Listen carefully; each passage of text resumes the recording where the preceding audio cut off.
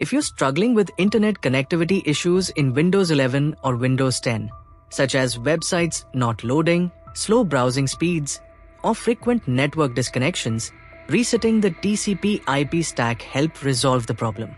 The TCP IP stack or Transmission Control Protocol Internet Protocol is foundational communication protocol of the Internet and most local networks. It determines how your PC interacts with other computers and the Internet. Over time, software misconfigurations, malware, or improper network settings can cause the TCP IP stack to malfunction. Resetting it clears any custom settings and restores the stack to its default state. There are several scenarios where resetting the TCP IP stack is a logical troubleshooting step, such as Internet works on other devices but not on your Windows PC. You see frequent no internet access or unidentified network messages. Network troubleshooting reports Windows can't communicate with the device or resource. Websites are extremely slow to load or fail to load entirely. Well, the easiest and quickest method to reset the TCP IP stack in Windows PC is open the command prompt as administrator and run net-int IP reset command. This process requires administrator privileges, so ensure you're logged into an admin account. Well, if you see resetting failed, access is denied. This usually occurs if the system registry keys related to TCP IP are missing proper permissions. Press Windows +R, type regedit, and press Enter to open the registry editor. Now locate and expand the HKY_local_machine key. Next, expand the system, then current control set. Now expand control. Scroll down and look for NSI.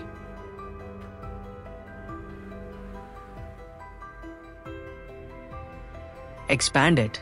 Now locate and expand the F004A009 BIVNA1159123005007759BC. Right-click on 26, then select Permissions. Select Everyone and ensure checkmark Full Control next to Allow. Click Apply and OK to save changes. Close Registry Editor. Now again open Command Prompt as Administrator, then run the net-int IP reset command. Now check there is no more access denied error. You only need to restart your PC to apply changes. In addition, run net-sh Winsock reset command that helps recover the computer from any socket errors that arise when you download some unknown file or due to a malicious script on the computer. Next, reset your network configuration using ipconfig/release. This command tells the computer to release its currently assigned IP address and run ipconfig/renew command to request a new IP address from the DHCP server. And finally, run ipconfig/flush DNS command to clears your DNS cache and removes old and inaccurate DNS information. Once the command completes, restart your computer to apply the changes and check if your internet connection is working perfectly.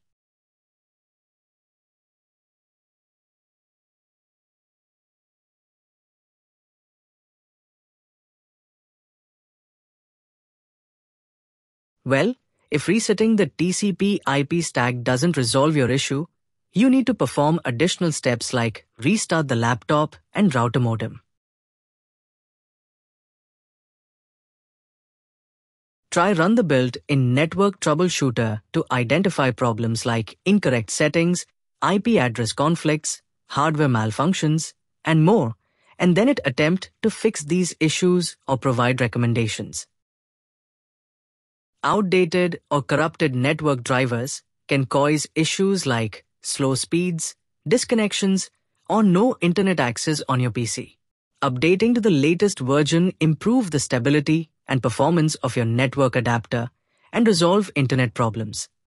You can update drivers via Device Manager or visit your PC or network adapter manufacturer's website to download and install the latest drivers.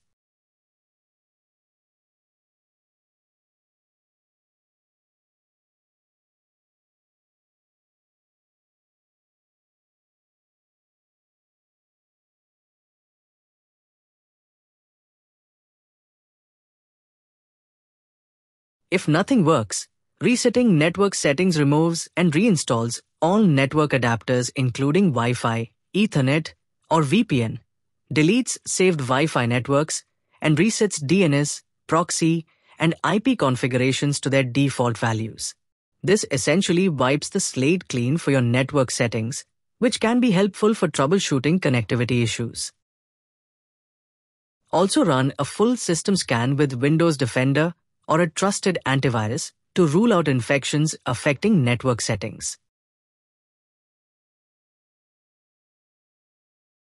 Persistent issues may indicate a problem with your internet service provider or network configuration. Connect internet service provider, explain your problem, and ask them for help or check on their site for issue.